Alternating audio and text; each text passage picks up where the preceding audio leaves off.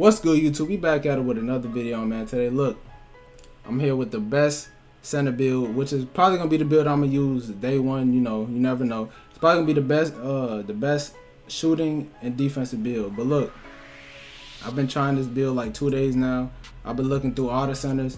The center builds, if you a center, I understand your frustration with these builds. None of these builds is the same. Not one center build is the same. Even if the pie chart look the same, they still don't play the same. But look, I've been looking for the center that I'm gonna play with day one. I always like stretching the floor out.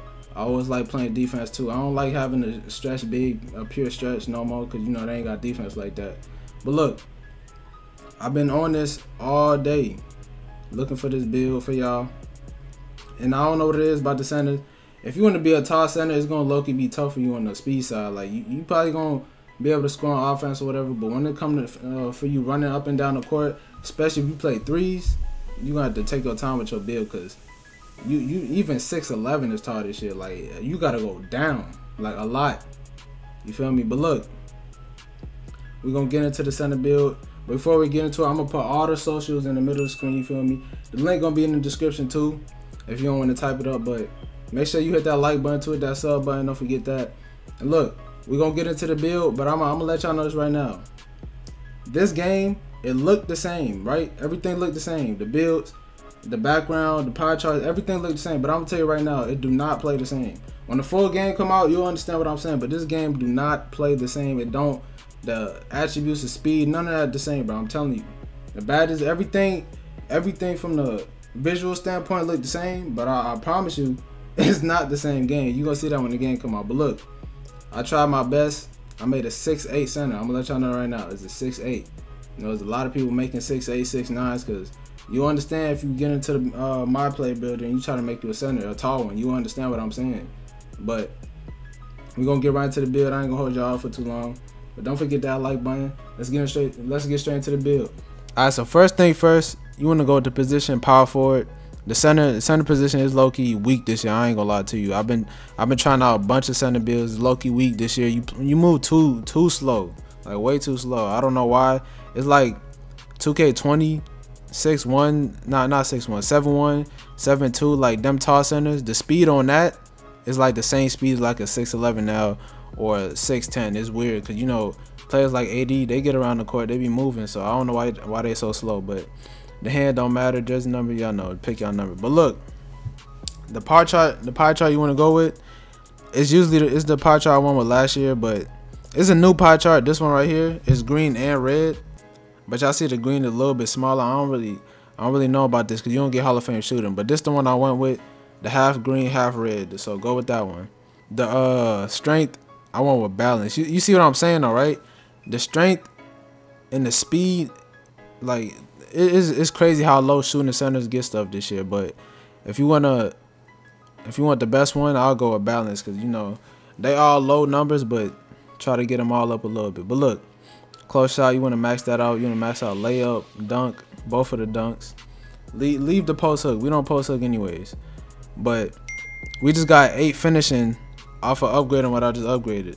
You want to upgrade everything but post hook and finishing. You get 8 finishing off of that on a glass lock. This is shooting and rim protecting build. You still get 8 finishing. But with the shot, I know we're gonna do as much as we can with the shot. We're gonna go up as much as we can. We want to keep the 19. We want all the shooting badges. You feel me? We already got a low 3 this year, a lower 3 than last year glass lock. So we want all the shooting badges we can get.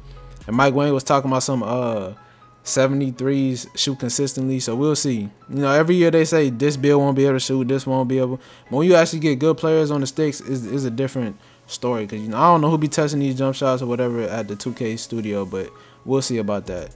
Defense, you want to max out everything. Block, offensive, defensive rebound, steal, you want to max that out. But lateral quickness, you won't be able to max this out. It's gonna stop right here at 62. All right, this everything I went with. You can pause the video real quick if you want to do it yourself. But look, 8 finishing, 19 shooting, 1 playmaking. We don't need none of that playmaking. We just setting screens, shooting greens. But look, 20 defensive, 8 finishing, 19 shooting. You get more shooting on the glass lock this year, but it's weird, because when you doing your height and all of that, it be going down. But look, either go Burley or build. Don't make no skinny center, bro. You gonna set weak screens. Go Burley a build. I'm going build. But the height, this is where the game is way different from 20. I understand the game looks the same, but people not realizing the builds and how they made the speeds and all of that is way different. I don't know if guards is affected with this, but the pie charts look the same, but they don't have the same numbers as 20. They changed a lot of things about it. We'll see if the game better though. But look, with the height, I low-key think the wave this year is gonna be short centers. The higher you go, like I had a 7-foot glass lock last year, but look how much you lose out on. Look at my speed, it's a 59. I didn't even touch my weight, and my speed is a 59. Imagine if I touch my weight or go max weight to get more strength. I'm gonna be real slow. I'm gonna be out there looking like Yao Ming. So I'm not going with a high height right now. You feel me? If the game come out and them speeds don't really move that slow, we'll see about it. But for right now, what I'm seeing in the demo, I'm going with a 6'8".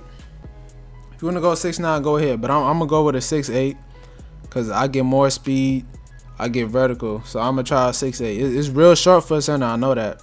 But how this game looking, it seems like short center's the wave, cause they the only ones with the attributes. But yeah, 6'8". The weight, I want to go as high as I can because of my strength. I understand I'm losing speed, but I can't be out there with a glass lock that's 6'8" with no strength. You feel me? I'm gonna get bodied by any big center. You know, it's gonna be them people with them big centers coming every once in a while. I'm not trying to get bodied by them. You feel me? So I'm gonna go with the highest strength I can get, 280. Yeah, 280. That I'm big as hell right now. Not gonna lie. But look. One thing I don't understand, like, how do my wingspan affect my strength? I don't understand why that's a thing. I don't know if that really do that in real life, but the higher wingspan you go, the more strength you lose. So that's another reason why I gotta max out my weight. I'm not trying to be weak. You feel me? But look, I end up with a 73, which is decent. According to Mike Wayne, that's what you need to shoot consistently. So I have a 70. My defense is good. Hopefully we get a +5 with the 99.9. If that's the case, this build gonna be godly again. Only problem that I see with this build is the height. But like I said, if the defense different, if everybody else making shorter centers, then it won't matter about the height. If everybody come out with 7 3s and you with a 6'8", of course you're gonna get out rebounded sometimes. But for now, the demo, this all we see. We can't really judge the game until the full game come out. But this build looking good right now. So max wingspan, max weight. And then look, this is why I like this build. Let me show y'all something real quick. We're gonna go back real quick. If I go to 6'9" with the same weight